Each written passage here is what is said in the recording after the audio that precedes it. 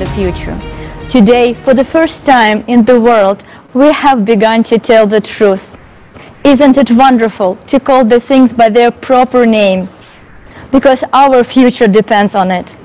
Because the sooner we stop lying and start telling the truth, the sooner we will build our beautiful and bright future. For the first time in the history of the world, people gathered together united by one goal, by one idea to build a creative society. We were not gathered by oligarch or somebody else. We were gathered by the future of our children, our future, the desire to live as human beings. For 6,000 years, humanity has been compressed like a spring, but it could not continue indefinitely. There comes a moment when the spring begins to unclench. Humanity begins to unclench, and that is wonderful.